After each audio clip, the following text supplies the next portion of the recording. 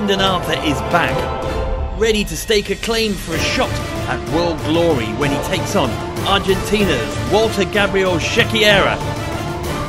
Part of a huge night of action on Saturday, September the 17th. It's live and free on Channel 5.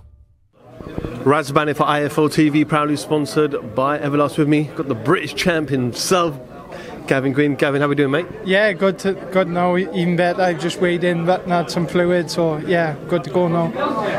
It was quite an intense stare off, both of you, eye to eye contact. Obviously respect there, but what did you make of that weigh-in? I think it's because we've obviously sparred together.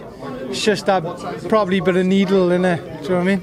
But I don't take nothing from it, do you know what I mean? I don't take nothing. I know you've had a bit of back and forth on Twitter recently as well. Is that just fight mode? Is that banter? Is that because you're both from Wales and it's just building up nicely? Yeah, that's what it is. It's just building a fight up, do you know what I mean? For the fans as well. It's the fans building the fight up. It's not me and Craig.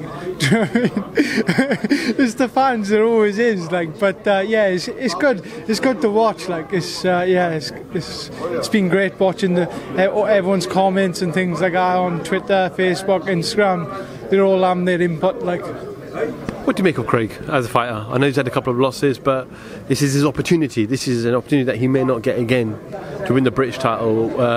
So he'll be up for it. But what do you make of him as a fighter? Yeah, he's a decent fighter. His losses has only come from decent opponents. Craig's pretty much like myself. He goes on the road, he fights. He don't care who he fights, and that's where them losses have come. So I know I'm in for a tough night tomorrow, but I know I've been in harder fights and come out on top, so I know what it takes to get a win tomorrow night. What were the sparring sessions like? Yeah, decent. I'm not going to say on camera what happened in them sparring sessions. I'm not that type of guy. Oh, you knocked him down? No, I'm not that type of guy. I would never say anything what happened in sparring because you're helping each other out. But they were good spars, and I know it's going to be a fantastic fight tomorrow night because if anything for the spars to go by, yeah. Do you feel like, though, that you are levels above him? Do you feel like you've got more to accomplish now after if you win on Saturday night, you beat him, you've got levels above to go and capture? Yeah, definitely. And when I win on Saturday night now, I'm only looking for them big fights. So Craig is just in my way at the moment. He's in my way and he's stopping me from getting to them big fights. And I just got to get a win on Saturday night, and them big fights are going to come now. I know you're not getting any younger, but and you want to move fast as well. I know you want to move fast, but you get this one out of the way. I know this is the second one of the year. Squeeze another one in. Yeah, hopefully December, Cardiff. I'd love to be on the Anthony Joshua undercard of Tyson Fury. Wouldn't everybody like to be on that undercard? Yeah, so being a Welshman as well, that'd be brilliant. But all my focus now is tomorrow night getting the win, and then we look forward to December then maybe. How does the fight end? A win, me win. As I always say, it's me win. My hand being lifted up at the end. That's all it is. By any means necessary. That's it. I'll do anything to win. Do you know what I mean? I will do anything to win. I'll put my body on the line to win, and I'll come out victorious. Well, Gavin, I wish you all the best on Saturday night. Just before I let you go, obviously, just want to get your thoughts. A couple of big fights coming up in the next couple of weeks. The big one in probably British history will be up there with pay-per-view numbers. Chris Eubank Jr. And Conor Benn. Everyone I speak to split on that. I know it's a catch weight. I know there's a rehydration clause, but what do you think? I love Conor Benn. The size of his balls to fight him, he don't care, does he?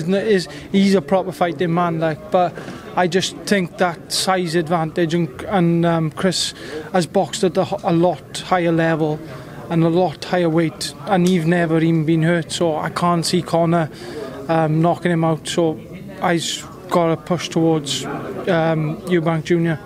I know we spoke off camera about food and about rehydrating. You can go and eat what you want. You can add on as much weight as you want from now, but obviously with Chris's will be limited. Rumours are between 9 or 10 pounds he can add on as max. So do you think that will have an effect?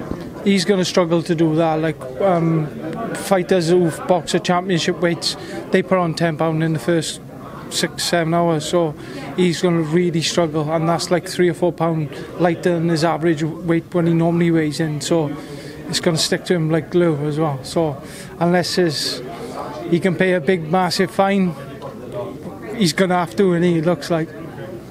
You mentioned it, you want to be on the date December 3rd. That's the date touted for Anthony Joshua, Tyson Fury. Everyone seems respectful right now, you know. There's no arguments, there's no Twitter beef. Everyone feels like this fight is the one to make next. Do you think it happens? Hopefully it happens. It's probably the biggest heavyweight boxing fight in Britain ever. Do you know what I mean? So it needs to happen. And for British boxing, it'd be amazing for him to get it on. And Anthony Joshua, like, I know he would take that fight. He'd take that fight all day long, wouldn't he? 60-40, and I just hope he does now. Gavin, we wish you all the best on Saturday night. Go rest, recover, put some food in your body, and I'm sure I'll be catching up with you after the fight on Saturday. Yeah, definitely 100% winner. Gavin Gwynne, IFL TV, thank you very much.